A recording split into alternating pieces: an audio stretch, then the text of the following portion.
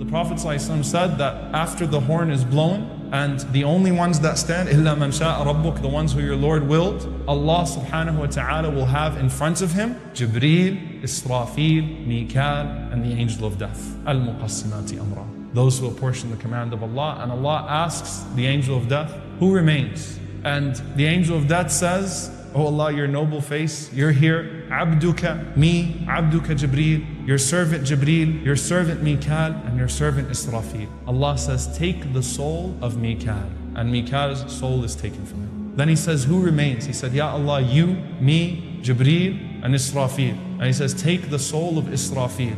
And Israfil's soul is taken from him. And he says, who remains? And he says, Wajhuka al-Baqi al-Kareem, your noble face, O Allah. Abduka hadha, this servant of yours, wa Abduka Jibreel. We're the last two standing. Allah says, take the soul of Jibreel. The Prophet ﷺ said Jibreel would fall on his face as his wings spread out, glorifying Allah subhanahu wa ta'ala. He would die in tasbih, subhanallah. His face hits the ground as he makes tasbih to Allah. Then he says, who remains? And the angel of death says, Ya Allah, it's just you and me. And Allah subhanahu wa ta'ala says to the angel of death to die. And the angel of death dies. And Allah subhanahu wa ta'ala says, Kullu man alayha fan. Every single person perishes. وَيَبْقَى وَجْهُ رَبِّكَ ذُو الْجَلَالِ وَالْإِكْرَامِ. And only the noble face of your Lord remains. And Allah subhanahu wa ta'ala would ask himself, لِمَنِ الْمُلْكُ الْيَوْمِ? To whom belongs the dominion today? Where are the oppressors? Where are the dictators? Where are the oppressors? Where are those that used to kill innocent people and harm people? Where are those that stakbaru, that had pride in this world and that thought that they owned things and thought that they were kings and thought that they had unquestioned authority? Where are they today?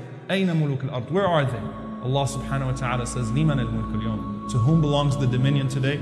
Allah says to himself, لِلَّهِ الْوَاحِدِ الْقَهَّارِ. To Allah, the one, the subduer. Allah subhanahu wa ta'ala. It's only Him.